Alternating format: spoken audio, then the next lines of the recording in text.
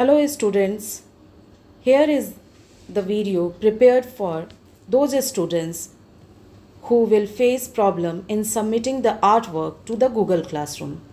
Suppose if I want to submit my artwork in class 1, how I will join the class and how I will attach my artwork to the Google Classroom using the code.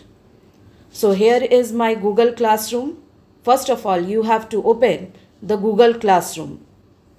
Then to join any class, you have to tap on this plus button. Once you tap on the plus button, two options are coming over here, create class and join class. You have to tap on the join class.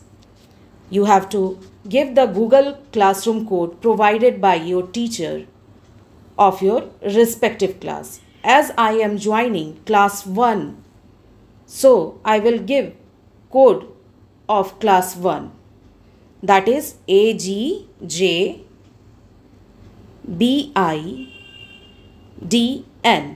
This is how I will going to join my Google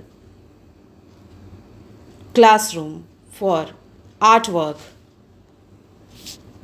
Okay, as you can see over here, this is how I joined class 1 Google Classroom artwork half yearly examination, as you can see over here.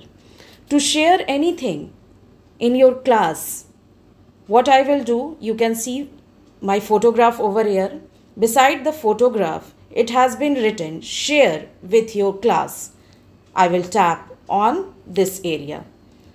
Once I will tap on share with your class, this text box is coming over here. I will write what I am sharing, art, work or art exam, whatever you want to type. Then I will attach my artwork by clicking on this clip sign.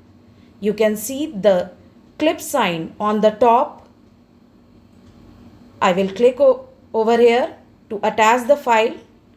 I have to take picture.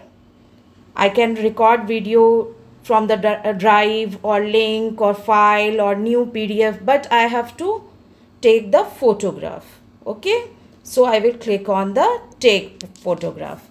As you can see, this is one of the example of my artwork. Okay, and the name of a student is written on the top of the A4 size paper, class, section, roll number and admission number with the artwork.